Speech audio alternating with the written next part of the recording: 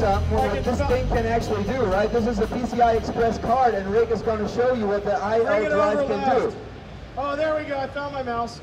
All right, so right there, I can go ahead and open up any one of these. That's because they're all, oh, that one was rebooting. So what are we seeing on the big screen? There are like 1,024 little movies going on. All of those are full quality DVDs. They're not compressed. They're all running at the same time. Have you ever tried to do that on your PC? Who's tried that? Who has tried that?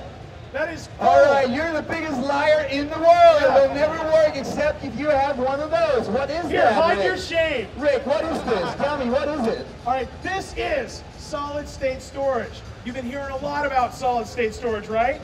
Well, Fusion IO, who built this for supercomputers, Lawrence Livermore, Sandia National Labs, for like huge machines, $250 million computers. For supercomputers. Supercomputers, we're now bringing it to super users. All right, see that computer right there?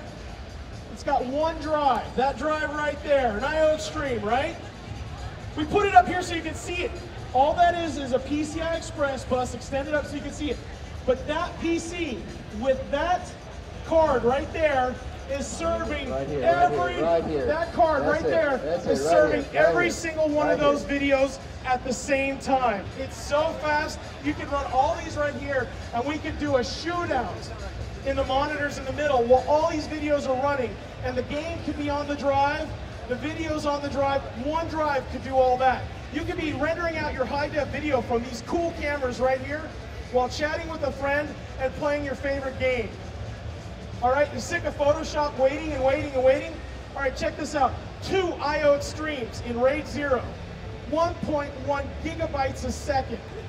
10 gigabyte file. You can save it in under 10 seconds. No way. That is extreme, and that is the future of computing. This is this controller right here. There's 100 pieces of silicon, NAND flash storage, and we treat each one like a disk drive. And each NAND flash chip has similar performance to a disk drive. So it's like 100 drives in a RAID configuration. Now the bandwidth allows us to get a gigabyte out of here, but we can do a lot of little transactions, or we can move, a gigabyte of data through these things. So it's extreme performance, but it is like a little miniature disk array. It's like having 100 disk drives in my hand. 2 of those in a RAID 0. All right. 1.1 gigabytes a second. That means a 10 gigabyte file could be saved in under 10 seconds. This is available in July. If you go to our website, fusionio.com/IO Extreme, then you can go ahead and register to be in line to get them as they roll out. fusionio.com/IO Extreme. IO Extreme. From supercomputers to super users.